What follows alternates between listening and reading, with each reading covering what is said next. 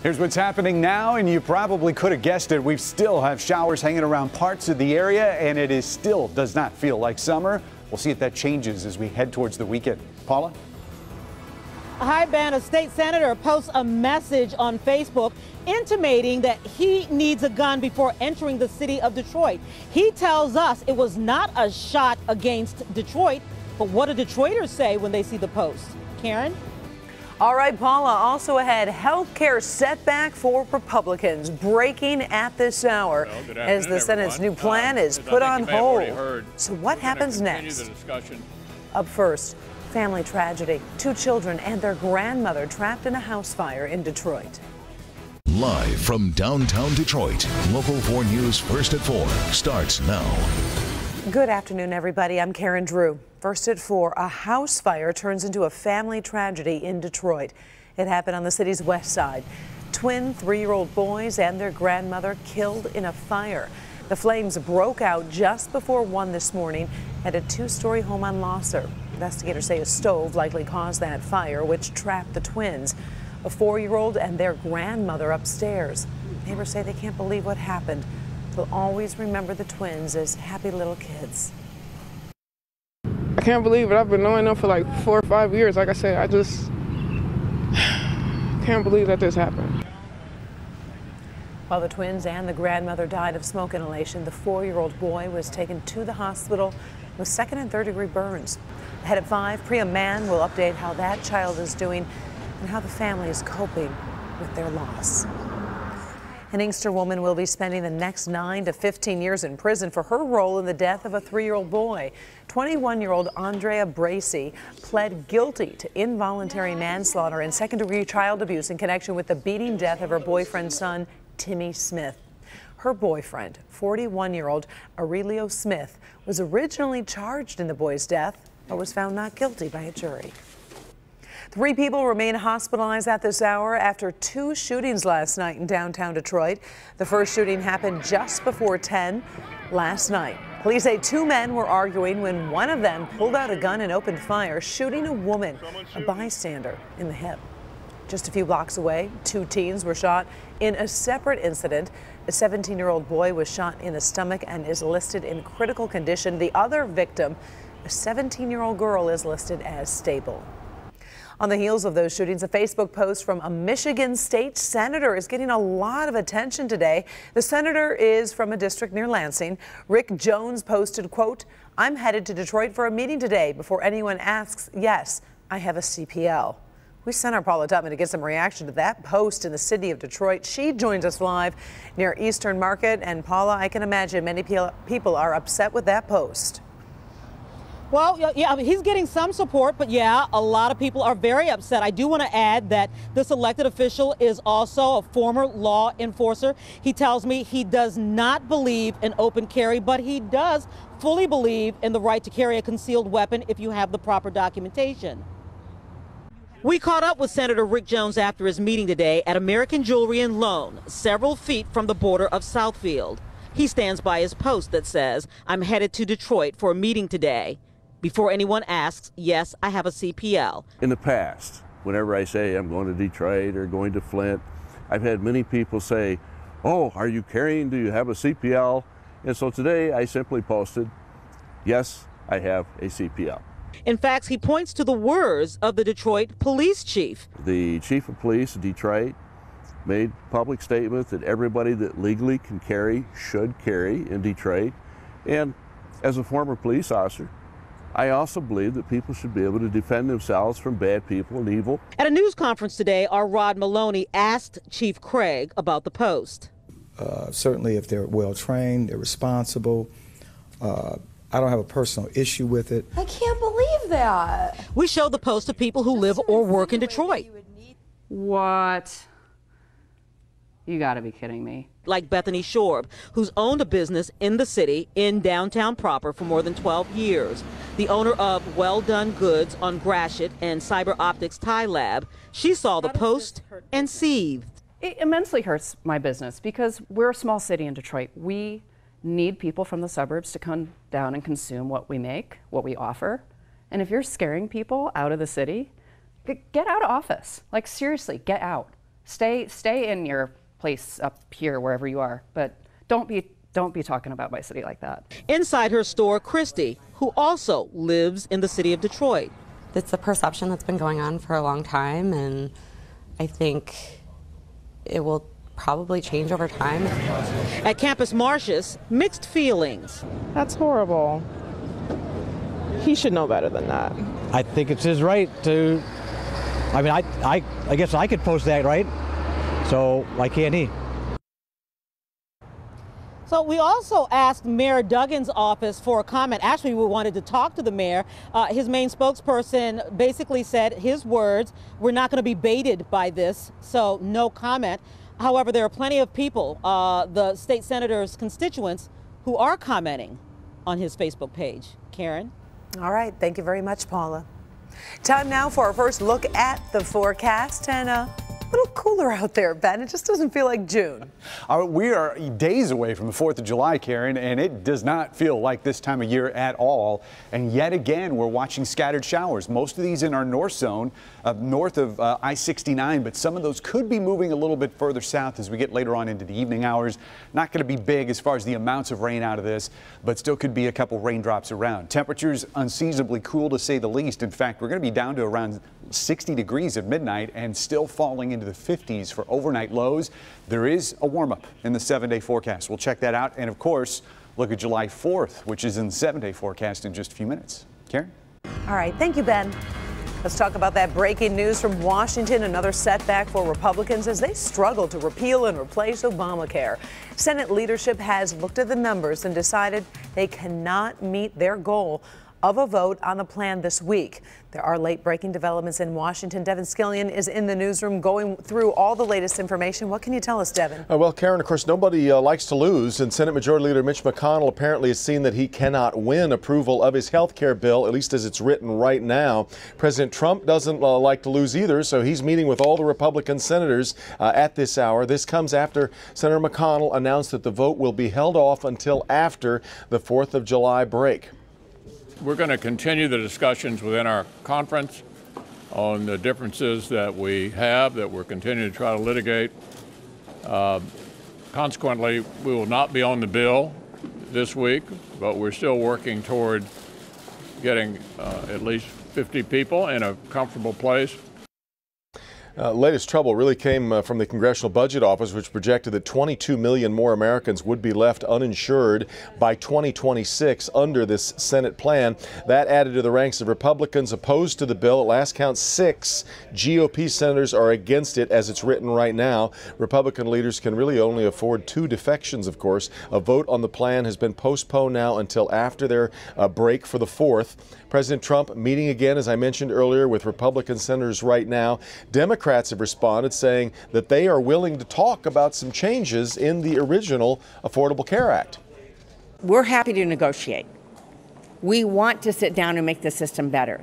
The private exchanges need some work. Prescription drug prices are too high. Out-of-pocket costs in some areas are too high. But Medicaid works. It's saving money. It's saving lives.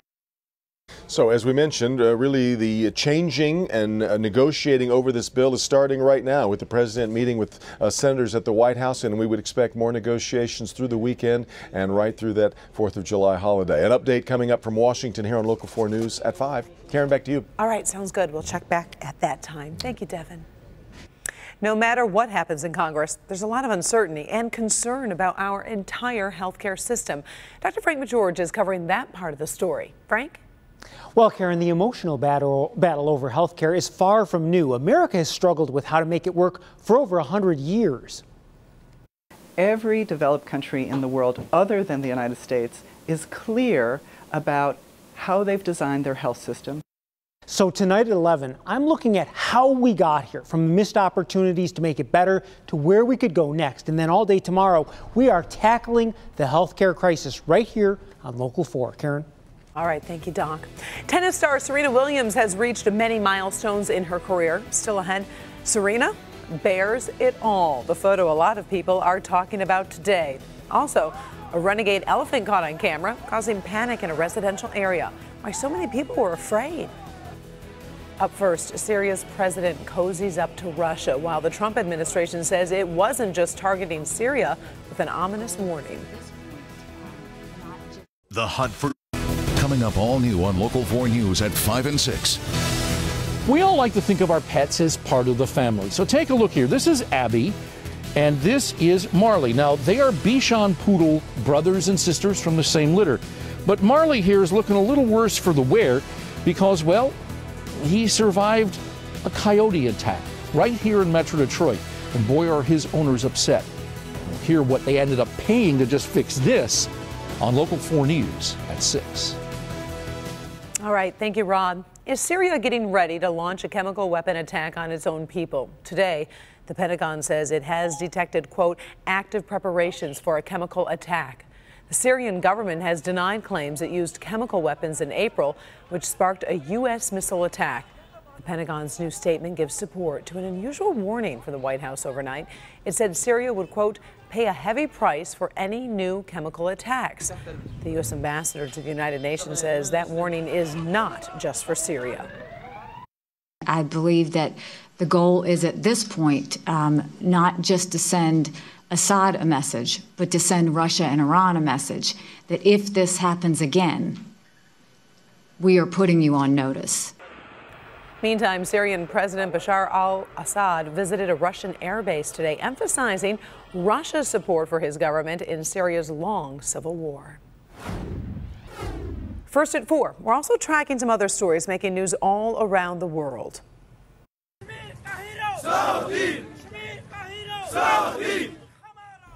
Hundreds of people staged a protest against the United States and Pakistan. They're not happy the Trump administration has labeled Syed Salahuddin as a global terrorist. While the U.S. and India think he deserves that label, many Pakistanis think he's a hero for trying to evict India from the largely Muslim region of Kashmir. Meantime, in Russia, more than 6,000 emergency crews are working to fight some massive forest fires. The flames and smoke are covering a region in Siberia. The fires started last week and have burned more than 120 acres. Luckily, there are no reports of any deaths.